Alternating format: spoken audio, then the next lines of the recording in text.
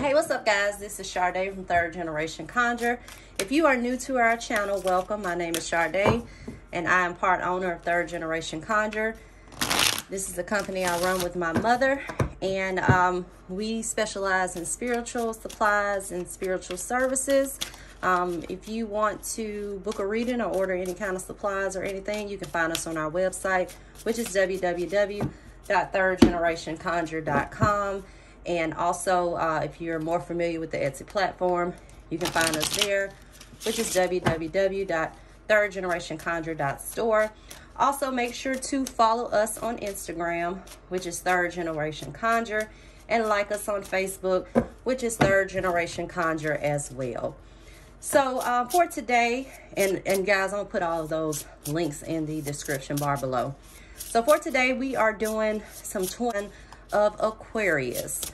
All right, so I do tell people this is a collective reading, so take what resonates and leave what doesn't. Also, you can check your sun and your moon sign, and I have a link to check that, a website you can use, in the description bar below. All right, so we're going to go over some aspects, some things to expect, you know, just some advice for the year 2022 for the sign of Aquarius. So I do pull quite a few cards, so I will go ahead and get these pulled, and I'll be right back, guys. All right, Aquarius, so we are back here with your reading, and for the present, this is where we're going to start. I received the King of Pentacles and the Six of Wands. All right, so we're going to start with the King of Pentacles. The King of Pentacles represents material wealth.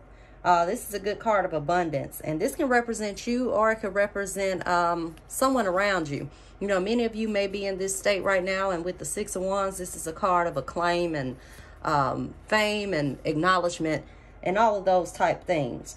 So when you see the King of Pentacles in the present term too, if you are not to this level of this King of Pentacles right now, this could even be someone around you that may be teaching you or mentoring you. You know, you might be in a spot of education where you're trying to get to prosperity and abundance, you know, even if it's like investing and things of that nature. But it's all about right now, those within this sign a lot are focusing on material growth and things that will lead them to further success in the future.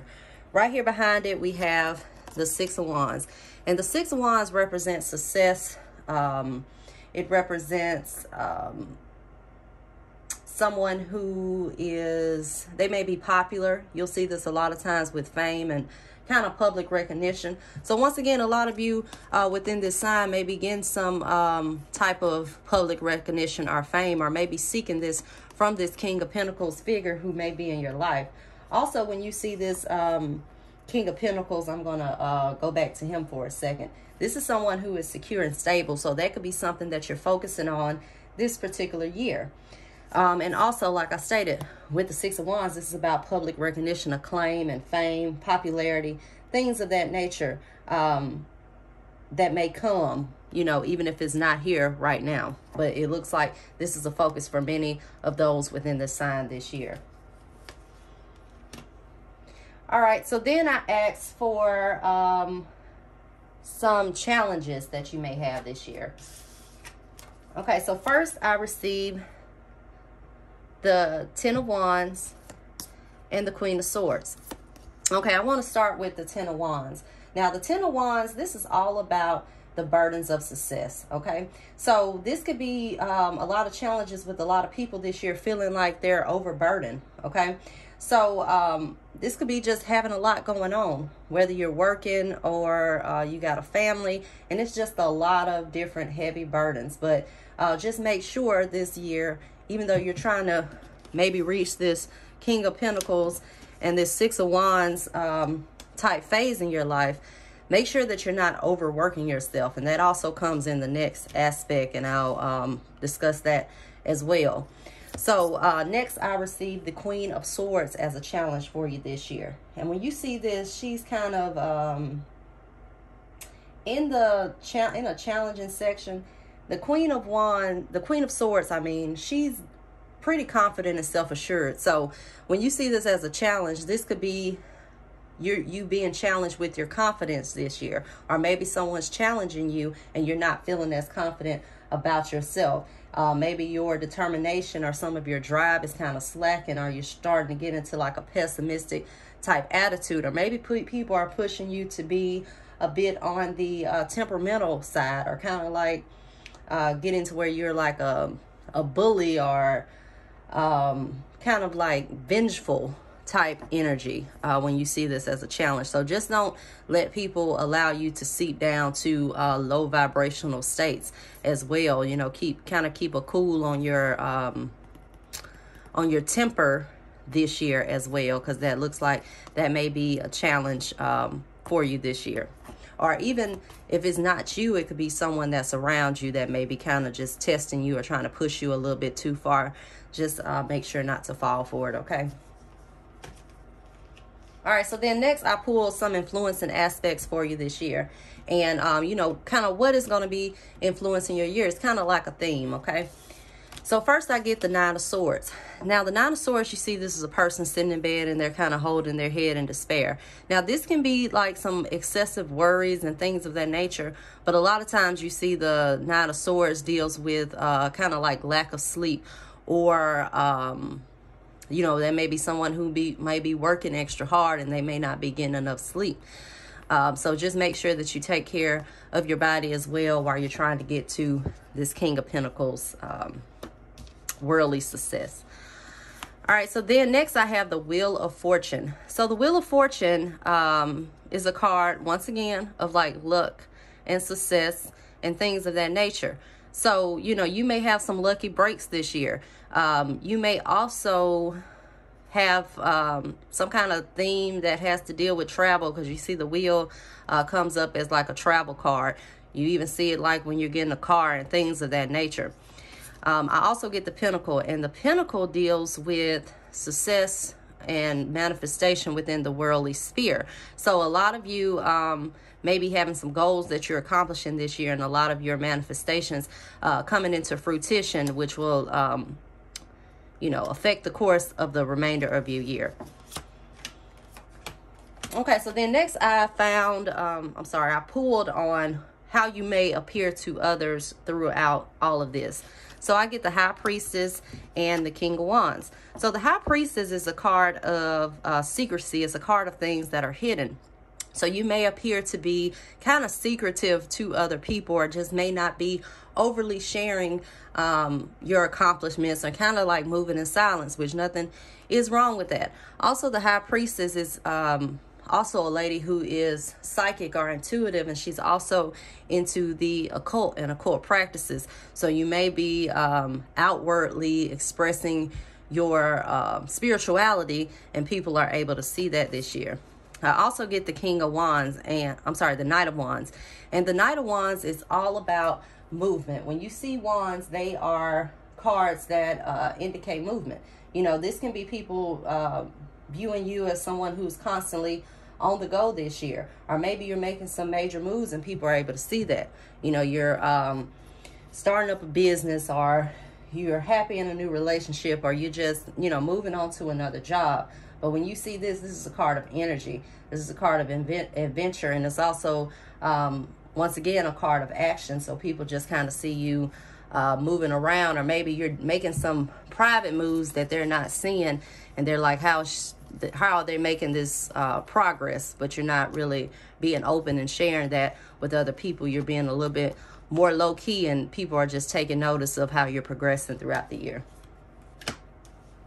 All right, then, so next I pulled on some influencing aspects. So what are some things that are going to be influencing your year this year? So I received the Queen of Pentacles, the Two of Wands, and the card of the Key. All right, so with the Queen of Pentacles, she's kind of like the King of Pentacles here. You know, more feminine type energy. The Queen of Pentacles is all about stability. She's also a card of financial progress and financial growth, okay?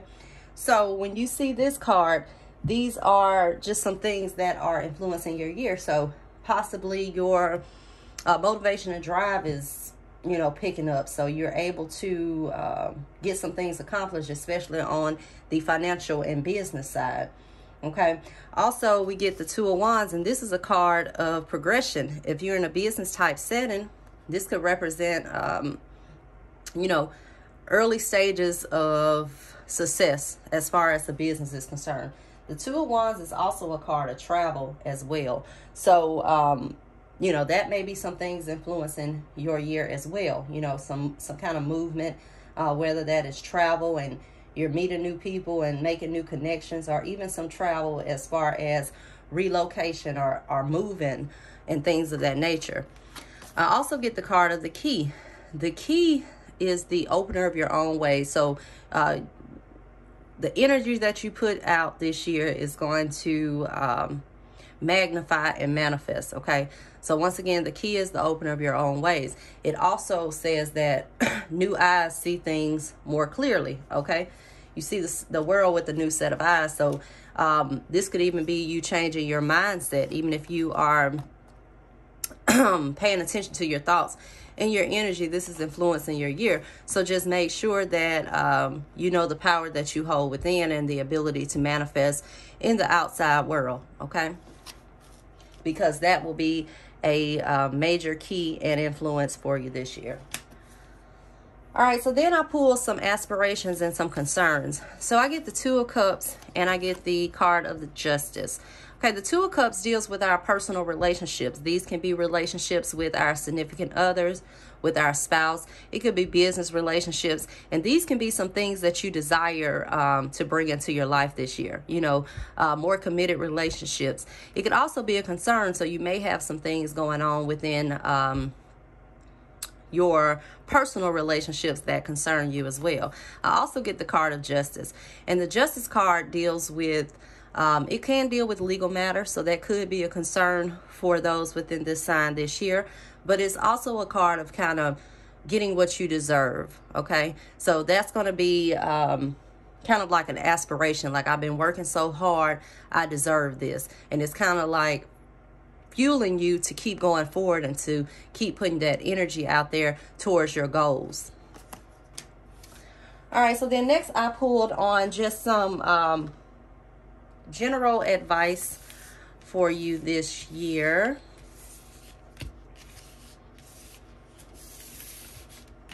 All right, and I received the Nine of Cups, the Eight of Pentacles reversed, the card of the Familiar Spirit, the Ten of Swords, and the card of the Lioness. Okay, when you see the Nine of Cups, this is a card of desires and wishes being fulfilled.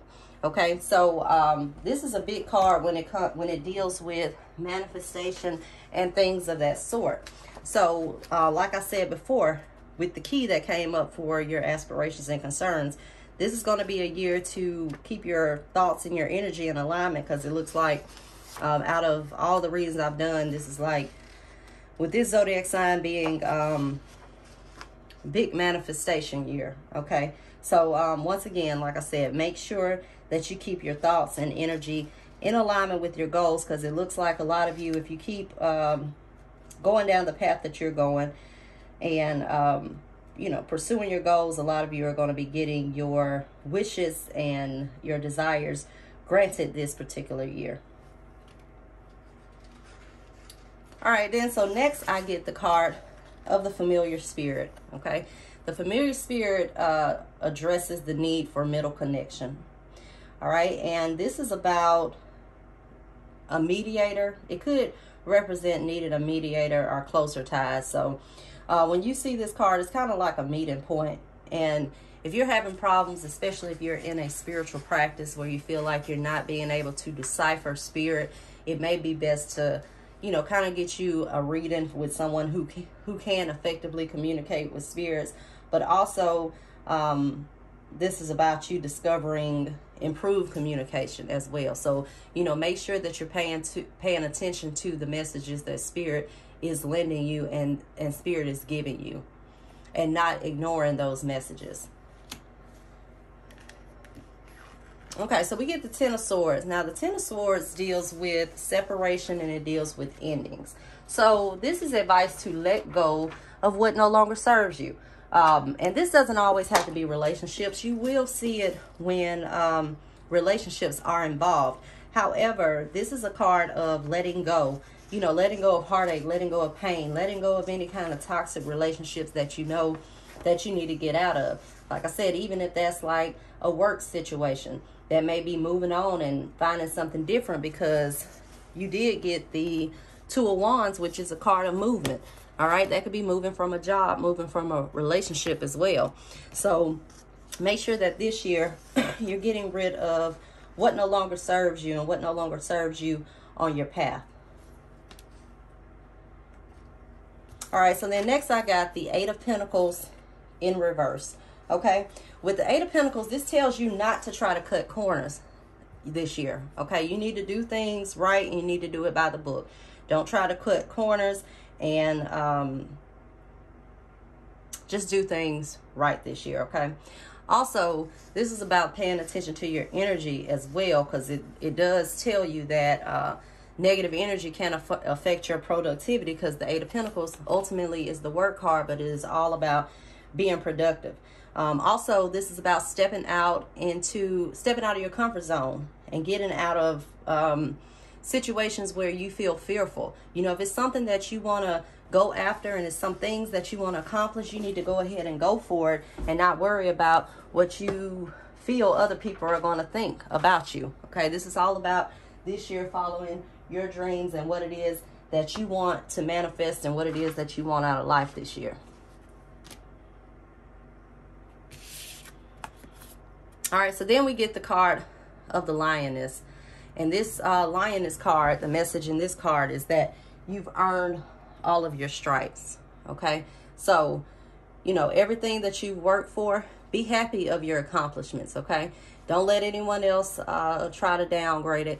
You be happy for what you have accomplished. And there's nothing wrong with being proud of your success. You know, it's not about being cocky or anything of that nature, and it's always good to remain humble, but also, you know, pat yourself on the back and congratulate yourself as well, and don't be afraid of doing that. Okay, so then I asked for some outcomes for you this year. All right, and first I get the Queen of Wands. Now the Queen of Wands, when you see both of these, I get the King as well. These are cards of leadership, okay? When you see wands, like I stated, wands are all about movement. Wands are about new opportunities that are coming into the forefront. So a lot of you may be getting promotions at work. You may be getting leadership roles and things of that nature. It's a good card as it relates to leadership roles as well. And you get both the King and the Queen of Wands as well. Okay, and it's all about this year stepping into, once again, your confidence and moving forward with confidence. Also, you know, kind of embracing that masculine as well as that feminine energy, showing empathy but also showing drive and determination.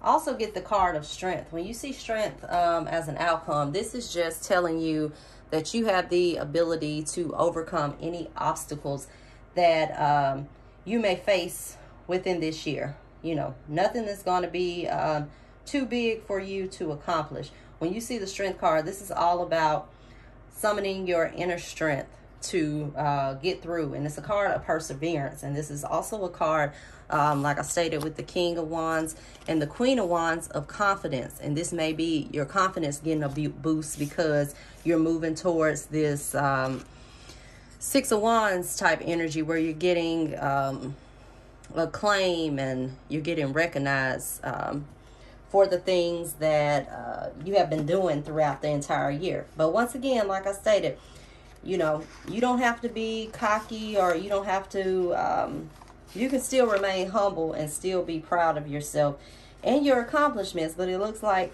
a lot of you within the sign of Aquarius are going to be, you know, pursuing and smashing some goals this year if you just make sure that you stay determined. All right, so then lastly, I received the Book of Shadows. Okay, now when you see this Book of Shadows card, this addresses matters that relate to tradition and foundation. Okay, this is about embracing where you are. You know, you're going to be able to embrace where you are this year, and you know, finding value in yourself. Once again, this is like a confidence boost, as seen with all of these cards that came up. All right, and this is also tells you that you've made it and you've accomplished things, and it's good to be proud of your progress, but you can still do better, and there's more work that needs to be done. So half of the work is done, and you need to go ahead and finish the other half. So, you know, don't stop. You can always go further. Okay, so even if you smash some goals, set some new goals to accomplish. Just make sure that you keep going and you keep getting better and better as time goes along. All right, so that was it, guys. I appreciate you listening to this reading. And if you did enjoy it, if you can just give us a like and subscribe to our channel, and I will leave all the links to our website if you would like to book a reading, or if you need any kind of spiritual supplies and services. And until next time, guys, bye-bye.